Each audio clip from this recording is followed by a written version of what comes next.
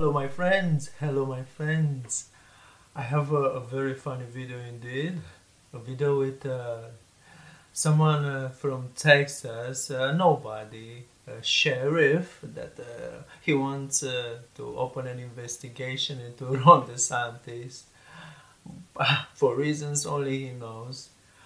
Please take a look at this video and we're gonna see each other after for some final laughter, comments.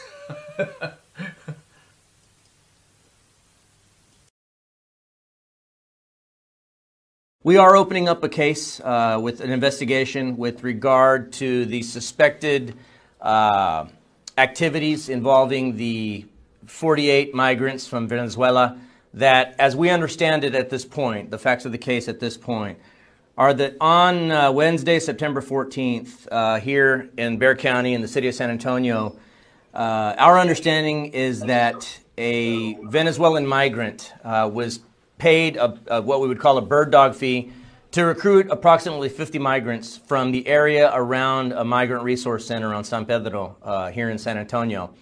As we understand it, 48 migrants were lured, I will use the word lured, under false pretenses into staying at a hotel for a couple of days. They were taken by airplane. At a certain point, they were shuttled to an airplane where they were flown to Florida and then eventually flown to Martha's Vineyard, again under false pretenses is the information that we have, that they were promised work, they were promised the solution to several of their problems. They were taken to Martha's Vineyard from what we can gather for little more than a photo op, video op, and then they were unceremoniously stranded in Martha's Vineyard. Yes, my friends, that was the video, and now some serious comment. Now, who these activists, sheriffs, these hacks think they are? Javier here, and this name speaks tons about who he is. I've seen some laughable comments on Twitter about him that he's an American hero. He's not an American hero, he is a Democrat Party operative hack. In his county, there are lots of illegal activities happening, but he doesn't have time for illegalities because he is a partisan to his Democrat Party masters. These Democrat Party masters, they do not care about all this disaster that happens at border. Their own people are suffering. All they care about is political influence. He has the guts to say that he opens an investigation into Ron DeSantis for him sending immigrants into Martha's Vineyard. Does he has the power to do this? Does he has the jurisdiction to do this?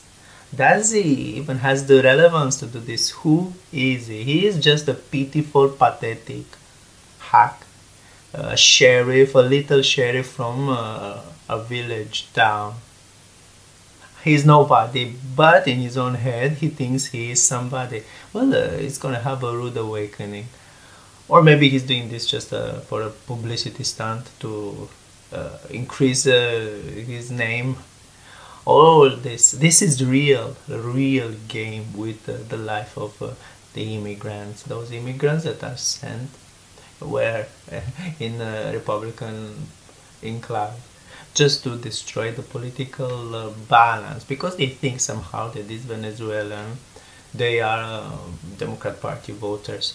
But if you go deeper, you will realize one thing: Venezuelans, Cubans, even Mexicans, they don't really like Democrat Party. What is it to like to a Democrat Party? They are godless. They are against everything that Christian stands for, and Venezuelans as well. They are Catholics, and Catholics, they do not like the politics of this satanic Democrat Party. I can say it without fear that I am wrong. Democrat Party used to be American, used to be a party of decent people way before. But today it morphed into some ugly, fanatic, far left, demented group And it's sad, really. There are as well lots and lots of decent people in the midst of them, but they still somehow are entangled in this ugly system that their party affiliation represents. Let's just pray for them that they will wake up. All those that are sincere already, either they became independent, either they just let go of politics altogether, either some they went to the right side. But for me, I do not think it's a matter of fact Republican or Democrat points of view. All I care about is Christian values. All I care about is Jesus first. If America will understand this, that Jesus has to be brought back, invited again in American schools, invited again in public institutions, movies, they should come back what they used to do before. Not so much cursing, not so much debauchery presented. All this pollution of the minds of young people. This means, and this is godless society. This is my comment on this. And again, to this clown, it has no chance to prosecute anyone.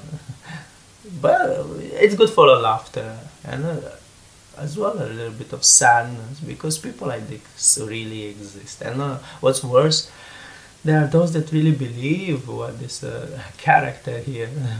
He is a character from Clown World, but no hatred. Let's just pray for him. He is deluded, and hopefully, if we really care about all these people, including this sheriff, let's pray for them. And if we care for them, we will pray up to something will change in their life. Remember that God doesn't want death of no sinner, but on the contrary, what God wants is everybody to come to repentance. God bless you all, my friends. This is my raw comment on this video. Thank you so much for watching. Do not forget, it's so important to subscribe. Love you all. See you very soon.